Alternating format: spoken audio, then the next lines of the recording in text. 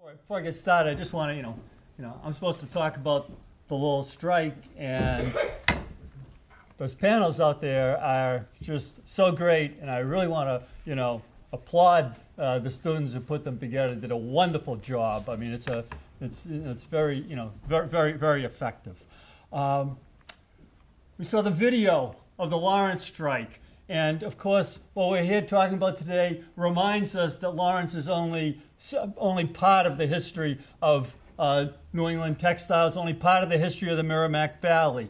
In 1912 and 1913, echoes of that Lawrence strike reverberated across New England, particularly in southern New England. A wave of strikes in Massachusetts, in Rhode Island, in Connecticut. 3 workers killed in Clinton, in Ipswich, in a textile machinery strike in Hopedale.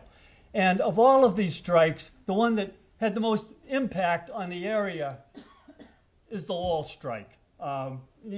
Most impact after Lawrence is the Lowell strike, because that 4-week strike and the lockout that the workers successfully defeated results in ensuring that mill workers throughout New England, from Maine to Connecticut, will get at least a 10% pay increase. And I want to touch on 3 themes as go through this. One is the solidarity and the activism and the mobilization of the workers. The second is the employer's response. And the third is community support. The 1912 Lowell strike grows out of the Lawrence strike. It grows out of the Lawrence settlement. It grows out of support work for the Lawrence strikers. The Lawrence strike captivates workers across New England and beyond. And it also generates support activity. One of the important support centers is here in Lowell. And during February and March, workers in Lowell hold meetings, they hold rallies, they hold fundraisers. One fundraising event with 600 workers coming together in Lowell to support, demonstrate solidarity, and raise funds for people in another mill town. Pretty impressive.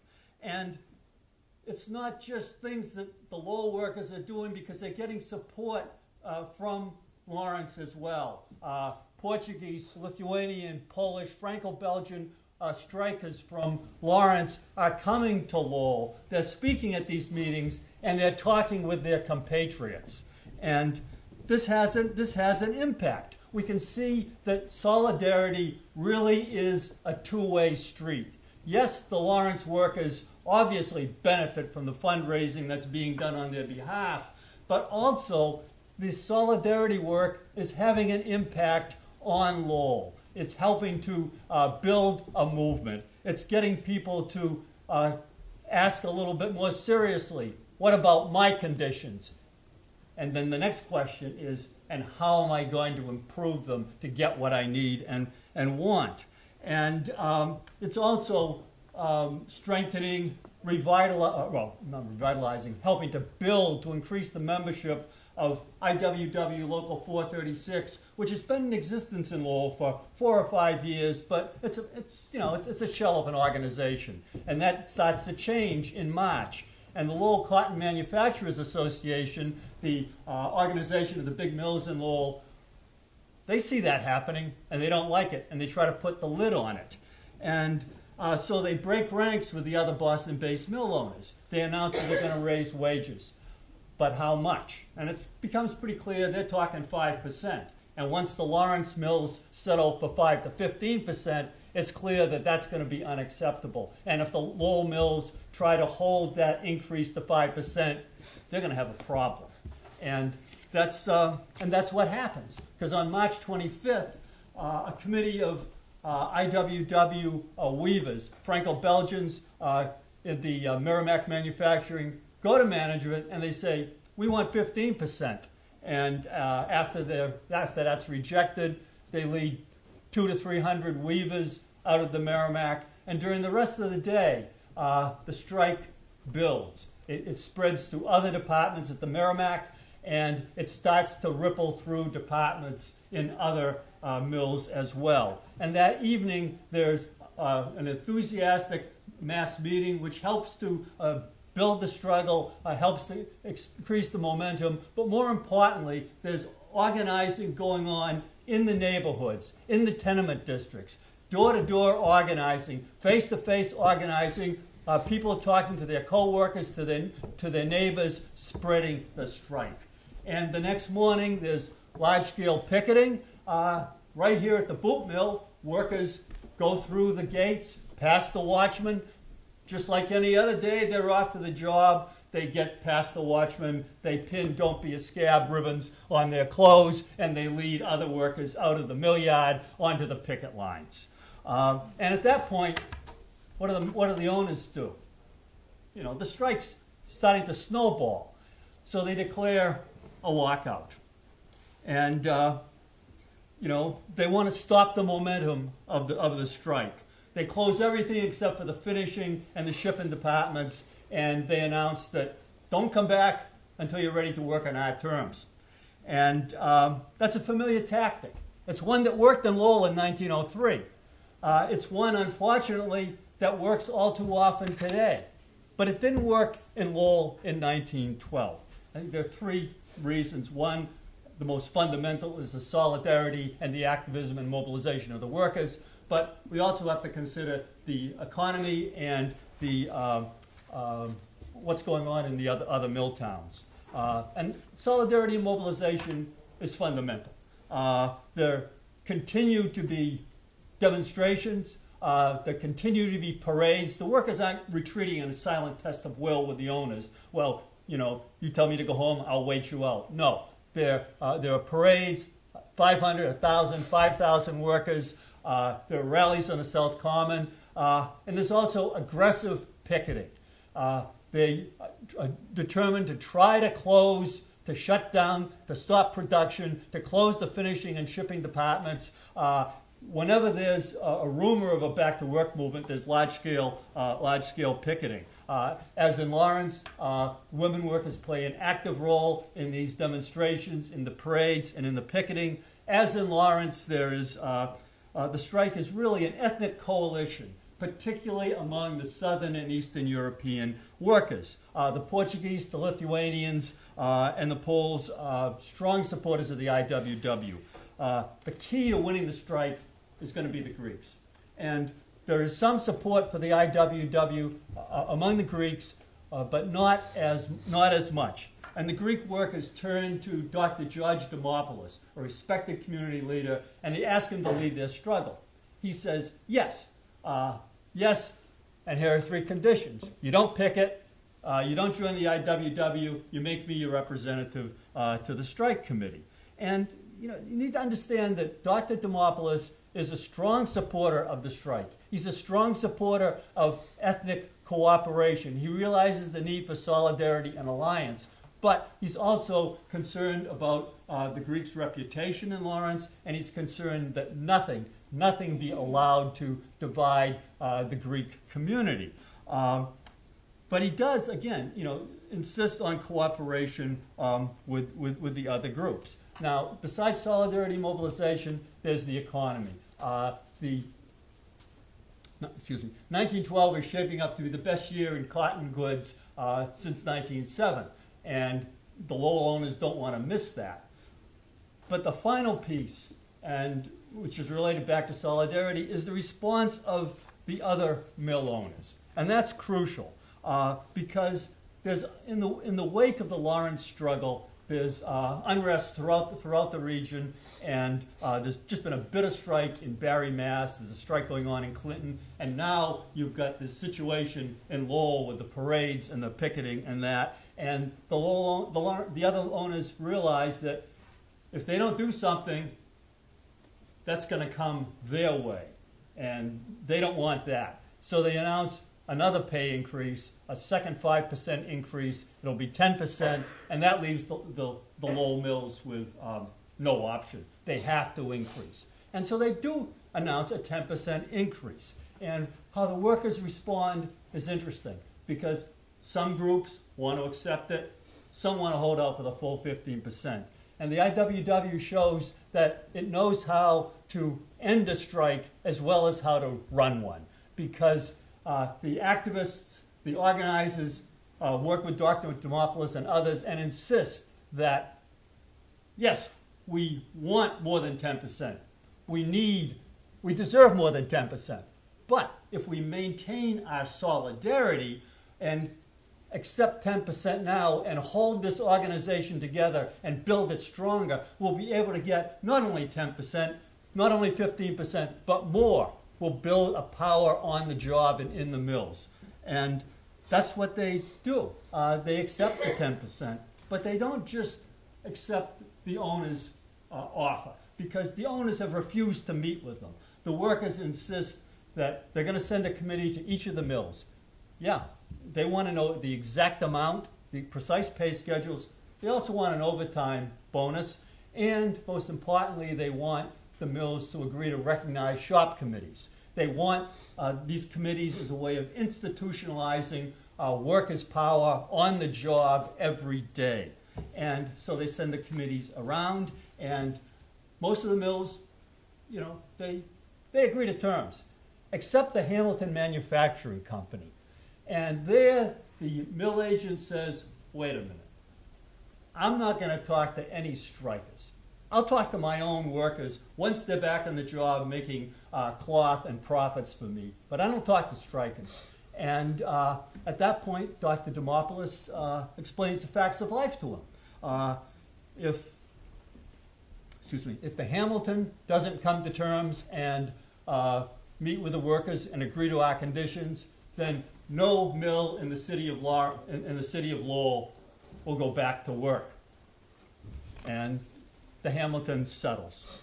And so on April 10th, there's a huge demonstration, 10,000 marches in the streets, led by kids with IWW pennants and sashes, enthusiastic celebration. And of course, the question becomes, what next? Unfortunately, over the next several months, the workers are unable to maintain that power on the job, unable to maintain it to a large extent because the mills insist that they are going to restore the old order. It's a much longer, much more complicated story that I can't get into now. It involves strikes. It involves Dr. Demopoulos leading Greek workers into the IWW. But I guess just to wrap up, the fundamental thing, though, is not to allow this inability to maintain a presence on the job to detract from the very real, the very important accomplishments of the Lowell workers during this strike. They demonstrated, as Elizabeth Gurley Flynn said at the time, that they looked the owners straight in the face and told them that the conditions had to change. They also demonstrated, as the workers in Lawrence had done a month earlier, in the words of a banner presented to the Lawrence strikers at the end of the Lawrence strike, they demonstrated that, quote, in struggle you gain your rights. Thanks.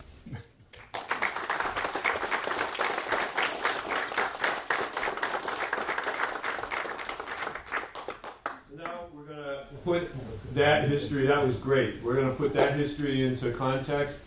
Ed Collins I've known, I probably don't want to say how long because we'll age each other. But we've known each other a long time, from back when I actually worked at the American Box Company in Springfield. Ed was in the IBEW at the time, I was in the IUE. We worked together for a long time in Springfield trying to figure out how to put out-of-work machinists back to work. Ed's been a backbone of the IBEW in Massachusetts and New England, a stalwart in the AFL-CIO. And for students, he's also been on the Board of Trustees of the university and an advocate for keeping UMass affordable for working class families. And so I'm really happy that you could be here to help us frame this discussion tonight. Thanks for coming. Thank you, Bob. Good evening, everyone. I guess my role here is to not so much make a presentation as try to facilitate a discussion, so it's all of you that are on now, far more than I, about what are the lessons of Lawrence and of Lowell in 1912 for our contemporary situation today. So just a couple of words maybe to try to set the stage for that discussion. I mean, there are some obvious parallels. Within the past year, largely in response to the things that Bob mentioned at the very start of this section of the program about the growing economic inequality and what many people seem to think is now more than a drift but a gallop of our country in the direction of becoming a plutocracy instead of a democracy. And what we've witnessed in the last several months is a spontaneous uprising against that in the form of the Occupy movement, which in many ways has some resonance with the events that happened in Lawrence and Lowell in 1912. And in fact, most of us in the labor movement and the leadership ranks at any rate of the organized labor movement have watched this with some great hope. And in fact, many of us have looked at it as one of those moments that the poet Seamus Heaney describes as that once-in-a-lifetime longed-for tidal wave of justice that can rise up and hope and history rhyme. At the same time, though, I think we're struggling and stumbling along, trying to figure out exactly how to relate to this spontaneous uprising that's occurring around us. On the one hand, what they have succeeded brilliantly in doing is riveting the public's attention on issues that the labor movement has been talking about to nobody who was listening for years and years and years, and they've managed to put those issues front and center in the public's attention. And now that the warm weather is on its way back, I suspect that there'll be a continuation of that. At the same time, I think many of the same elements that were involved in the Lawrence and particularly the Lowell strike that Dexter talked about exist as well, and they have a lot to do with why the labor movement has yet to figure out exactly how to relate to the Occupy movement. His study and his excellent paper on how the Greek community in Lowell responded to the matter, I think, really does sort of resonate with the way the labor movement is trying to struggle with how they relate to the Occupy movement today. And that, and these are my words, not Dexter's, but I think a lot of the way the Greek community, and particularly Dr. Dimopoulos, was responding to this was he knew the cause was just. He knew that only in solidarity with the IWW and other groups was there any chance of being victorious over the mill owners. But I think he was deeply concerned and afraid about too deep an entanglement with the IWW because he didn't want to take on the United States government, and that's a fight that I think he rightfully thought, or history in fact has shown, that they could not win. For the IWW, which all of us, I think, who are kind of labor history buffs tend to romanticize a great deal, had success, and without the things that they did, a lot of other things that came after it could not have happened. But in the longer view of history, of course, things like Lawrence and Lowell for them were important, were stepping stones, were organizing tools, but were really only rehearsal for what they saw as the big strike when they didn't go back till they gave us the country. And in the end, as important as they are to us then and now, they got about as far as Atlanta and Leavenworth penitentiaries, and their movement, did die out. And so I think there's some great trepidation on the part of the more established labor movement about how exactly, you do relate to a spontaneous uprising and do it in a way that you can build something much more enduring and meaningful out of. I don't have the answer to that question, but I suggest that it's a good starting point for our discussion here today. So I'm probably going to stop with that, and I would like to hear what some others' thoughts on the matter are, or some other ideas that folks may have about what some of the lessons of the Lawrence and Lowell strikes in 1912 are for our contemporary situation today. So, you're on. Yes. Hi, I'm Sally Gould from the American Textile History Museum. And it's very interesting to me in sort of thinking about the Bread and Roses, the Lawrence, the Lowell strikes, thinking about the textile industry, which has lost so much in terms of jobs disappearing overseas, and thinking about labor and how we don't have a solidarity anymore, even though we're more of a global community because of the diversity of the communities all over the world, even though those workers are in a situation that we were in and they are learning, and yet we're pushing as a world onto poorer communities difficult things that then have to be taught. I don't know that my question is in there, but sort of how do we take what we've learned and also work to help communities, not only in our own communities which are suffering, but also globally, to have a better understanding of the worker condition? Yeah, well, a great question. I'm gonna.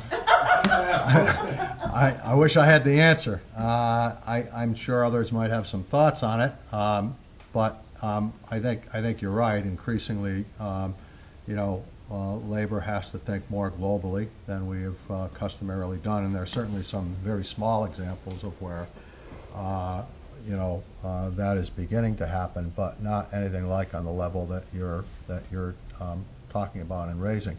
I didn't mention also, and I should have, that the other big parallel, at least in my mind, between what was occurring in 1912 and what's occurring today is the extent to which, looking at what we characterize today as the 1%, versus the mill owners of 1912, are able to utilize ethnic divisions to undermine class solidarity, or the 99%, as we refer to it today, instead of the working class. But it's the same thing. We're just using very different terms, or slightly different terms. And of course, I think that plays itself out today, very much in the form of immigrants versus native-born, as it did then.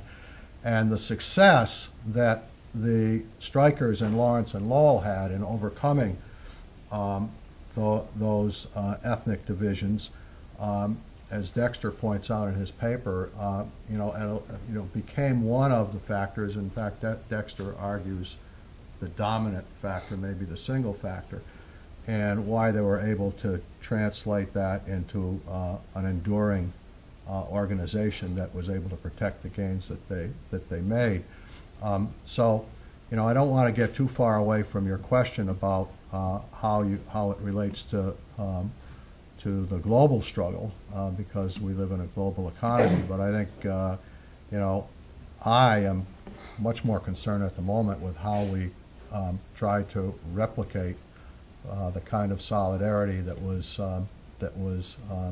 demonstrated in 1912, and learn from the lessons that perhaps Dexter might add some more to the discussion on, the lessons of the immediate period after 1912 and why they weren't able to hold it together. Yeah. There's a perception that many Americans vote contrary to their own economic interests. I think it's more than perception. It's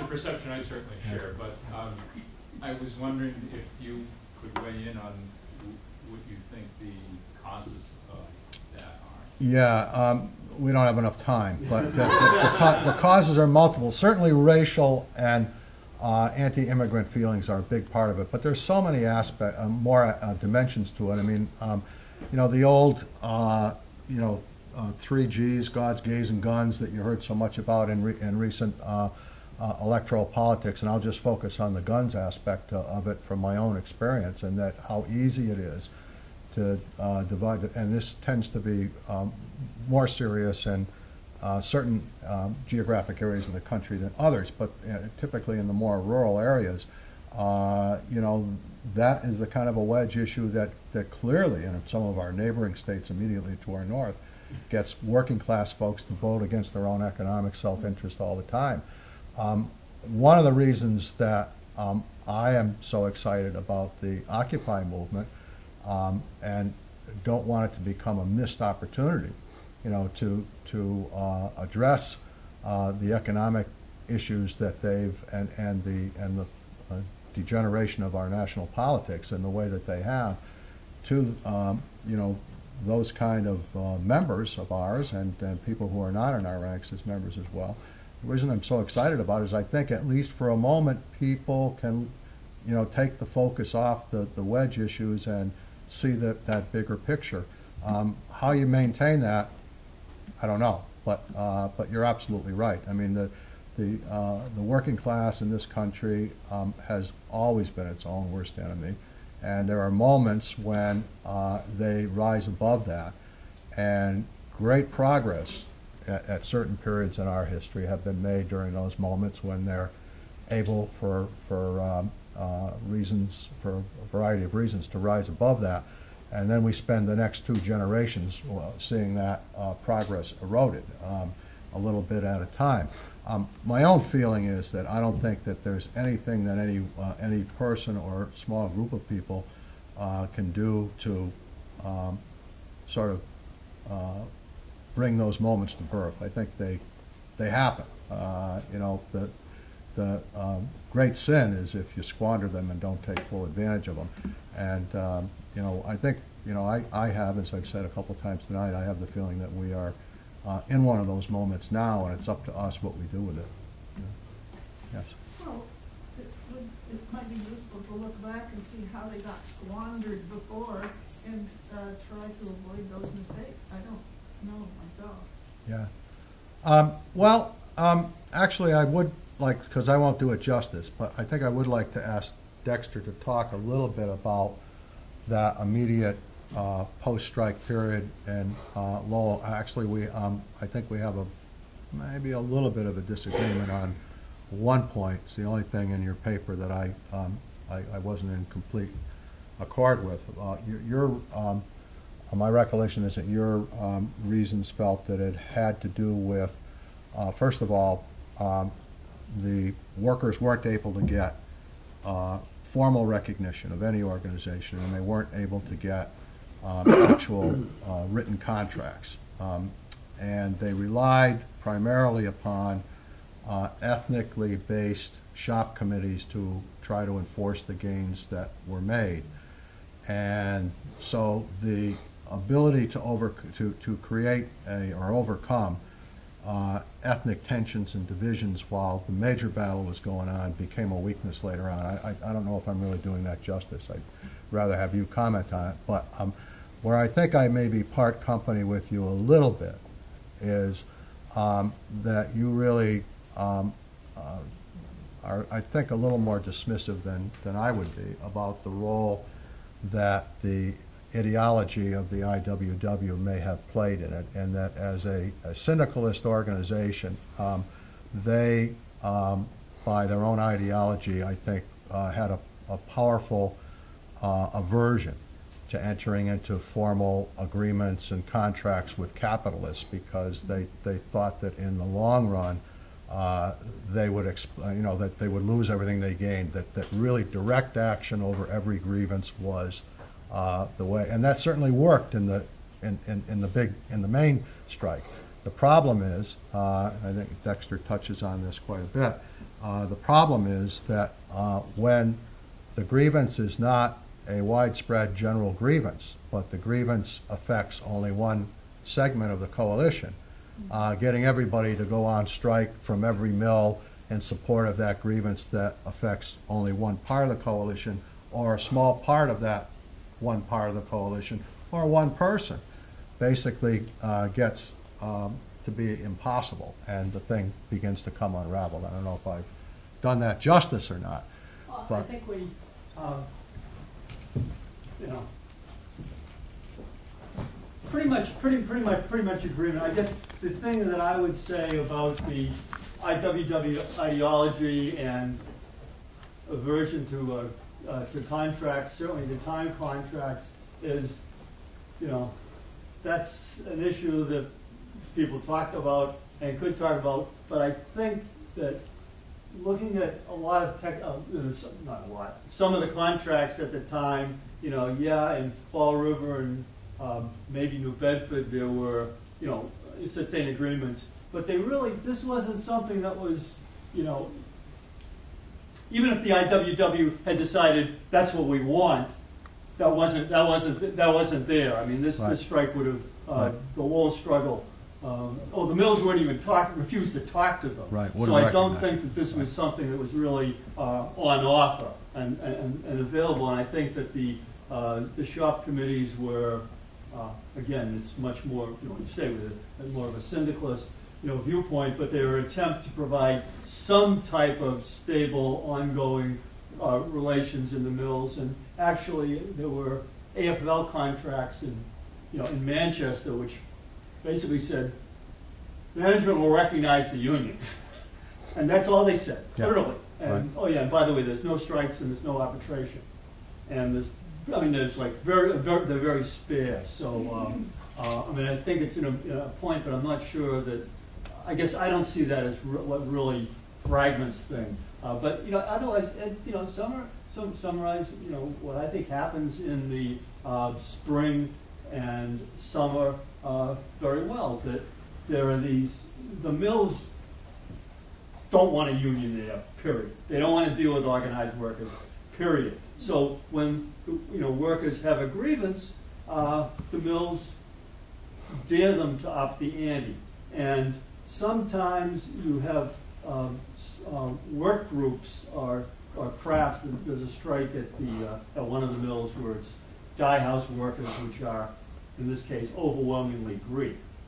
And that spreads the strike. And actually, at that time, things did spread, but it's a strike that, okay, and now you're talking about reaching into the same ethnic group in other mills. But it's really an issue that involves a small group of workers, but it's mobilizing this, you know, these ethnic solidarities, and it's not around a common issue. And that will happen later in the fall when things really fall apart. Portuguese workers strike one mill. They strike a weave room in one mill because they want to close shop. I mean, and Elizabeth Flynn says the IWW doesn't believe in a closed shop, and the workers say, "So what? You want to work here? You're going to join the union." And so management forces a strike, and it starts spreading throughout groups of Portuguese workers throughout Lawrence. Some other workers do join, but once the union says, this isn't a fight that we want to take on, and I have no idea why they said that, it was a disastrous decision, it really fragments, and I think it has an impact on the future because of the traumatizing effect of some of the folks who got blacklisted. The Portuguese branch really just gets shattered. But I think that, you know, like Ed says, there are these, you know, how do you build maintain solidarity when you do have these ethnic fissures that are, you can bring people together when there's a unifying issue, but when you don't have a unifying issue and you get these really basic loyalties that are holding the community and community and subgroups of the workforce together, it can be an explosive situation which can cause either unity or fragmentation. Yes, Bob. I think, I mean, one of the larger things that I think about with the strike is the role, first of all, the role that women played in the strike, and the way that the image of women workers was shattered. That a lot of the established union organizations, union organizers did not think women organize themselves, would hold themselves together, the same way the mill owners thought in Lowell in the 1830s and the 1840s. And so that seems to me to be one takeaway, to sort of defeat the notion that obviously an incredibly large and important part of the workforce can't be organized. That's foolishness, and the strike really showed and demonstrated that. So one would hope that for all time, labor organizers would get over that. The second sort of large lesson for me, not sort of the fragmentation, but the moments where workers are able to overcome their language differences, religious differences, cultural differences to actually make a stand. I think those, for me, those are like the, I don't want to call them glorious takeaways, but heroic takeaways or powerful takeaways to think about for now, that if people who were desperately poor then didn't have a charge card, didn't have a bank account, had no possible way to make ends meet, yet were able to figure out how to get over those differences for 12 weeks, 14 weeks, then again in Lowell, then again in Fall River, New Bedford, Holyoke. This spreads to a great degree. That seems to me to be one of the things that we have to try to focus on. How was that done? And again, I go back to something that I've learned the more I've researched and read about the strike, that the really difficult living conditions, the plight of kids, I think really had a lot to do with people being able to set aside their differences, because everybody knew somebody who had a baby who died. Everybody knew somebody who died from some injury at work or some disease they got at work. Everybody knew somebody who was living in a tenement with no sunlight. And so I think those are the things that sort of created the unity. And so for the Occupy movement and what you're saying about the Occupy movement, some of it for me has to be to figure out how the Occupy movement relates to that, because the way the Occupy movement has been portrayed, rightly or wrongly, and I'm not completely sure, is that it's a bunch of upstart hippie kids with money who have the luxury of being able to live in a tent at Post Office Square in Boston, or at Zuccotti Park. And that's an over-exaggeration. Yeah. But how do we put those two things together? Because obviously there's still this there's obviously a growing population of poor people. There was an article in the paper the other day about how many more people exist these days on food stamps than ever before. Yeah. Things like that. So how do we, I guess within all of that there's a question, which is, do you see the Occupy movement in some way being able to reach across the aisle, so to speak, and relate to those issues, to those issues?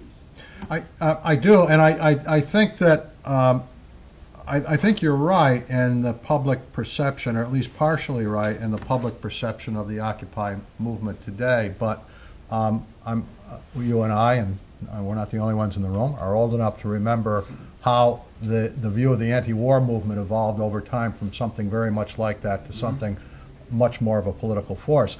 I'm actually more concerned about something else. I'm more concerned about something that I felt a resonance with the Lowell story and the response of the Greek community to the IWW.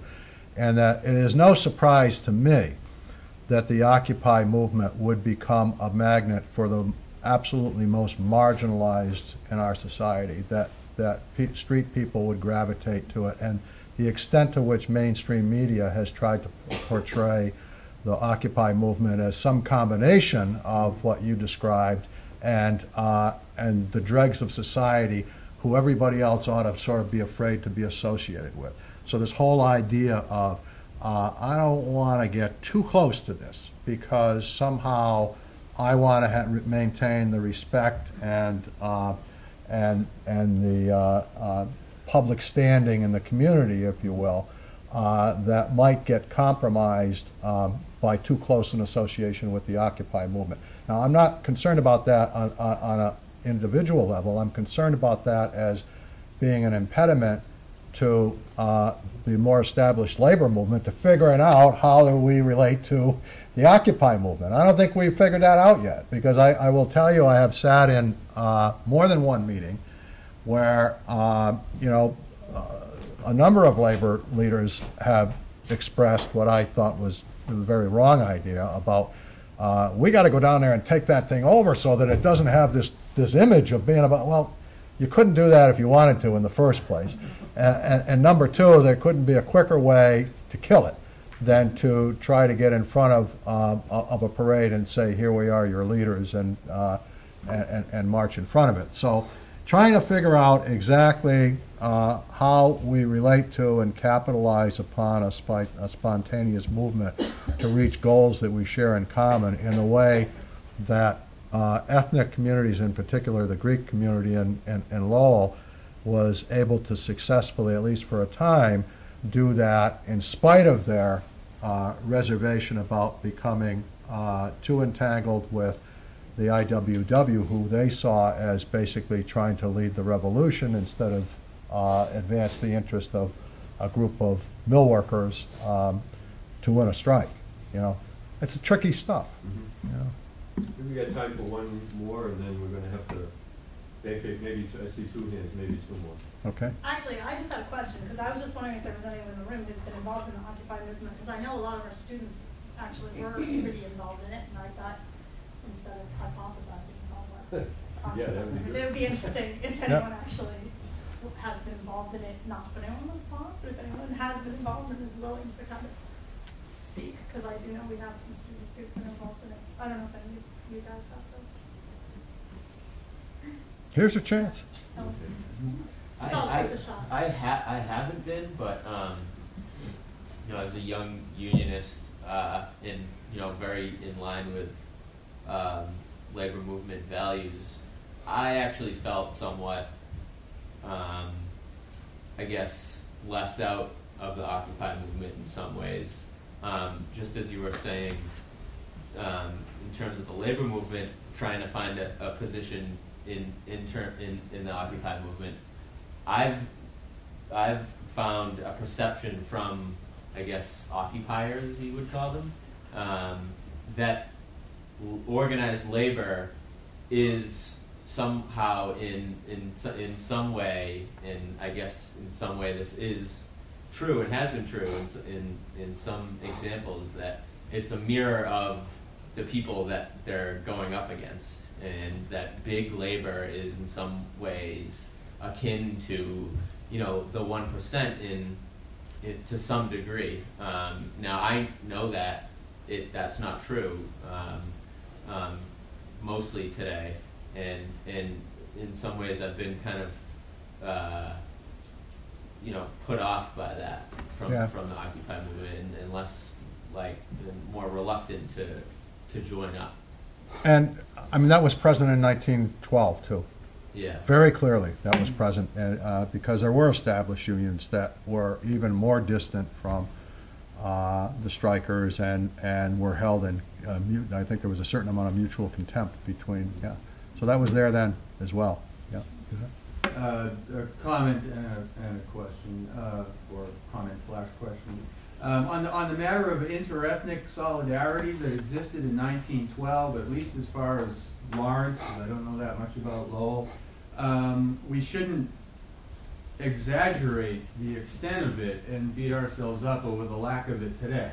Because the solidarity that existed in Lawrence in 1912 was primarily, not entirely, among the new immigrants who were this unskilled mass of workers in the textile industry.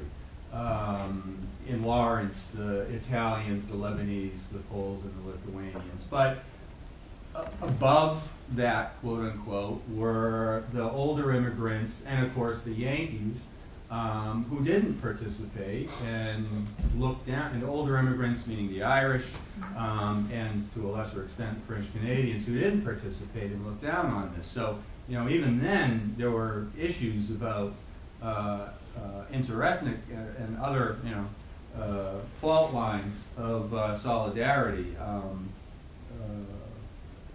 that we have today with people who are unable to empathize with, you know, Latino immigrants and others who are working in similar conditions today. A comment kind of going back to the issue of people voting against their self-interest is the idea that, what is that idea? Oh, the perception that so many people have who are struggling, you know, they think they're middle class, but they're struggling and they don't know why, and they think, you know, why aren't things getting better like they're always supposed to? And the mantra out there is, you know, taxes are what's killing me. When what people need is not a tax cut, what they need is a raise. But you know, wages have been stagnant for 30 years, or a better job with a better wage. But people just are, you know, inundated with the message that the problem is government taxes and not a fair distribution of wages. I think you're right, and increasingly, to go back to something that the gentleman sitting right behind you said earlier, increasingly they see what's left of the organized labor movement as part of the problem because they've been able to do a little bit better job of hanging on to their piece of the economic pie during the last 30 years, and therefore they're viewed as sort of elitist, and you know, that's a major part of that. And a majority of whom are now public employees on the public payroll. Yeah, I'm not sure it's quite a majority, but it's certainly you know, the part of the labor movement that gets the most attention, but it applies in the private sector too. I mean, those of you who may have been around during the prevailing wage fight, which now goes back to kind of the period of time when that video was made, early 1990s, the ballot question on prevailing wage, the way that the forces that were trying to repeal the Massachusetts prevailing wage and construction you know, laws in Massachusetts got their most success. They lost in the end, but the biggest traction they got was when they basically put up pictures of construction workers who had a house at the Cape and said, look at this guy's house, and he's got this house and he's got that, and he's living high on the hog, and you're paying for that with your taxes, right? So yeah, I mean, they're very good at that. One of the things to, you know, try to come full circle with some of this is one of the things that has the promise. I certainly have no clue as to whether it actually is going to succeed in the end. To cut through a lot of that, though, is the increasing perception that, yeah, I may be middle class, but the middle class is sinking. And so, you know, we're all sinking. You know, it's no longer your end of the canoe is sinking, and I don't care. We're all sinking, right? I think we've got to sadly end. This has been a really great discussion. I want to thank the strongest industrial history center, Sheila, for allowing us to be here. Dexter, thank Ed. Once again, thank the students who worked on the Lowell Strike exhibit. There's now a permanent marker on that strike. Thank you all very much. Thanks everybody for being here on a Tuesday evening. It's been great.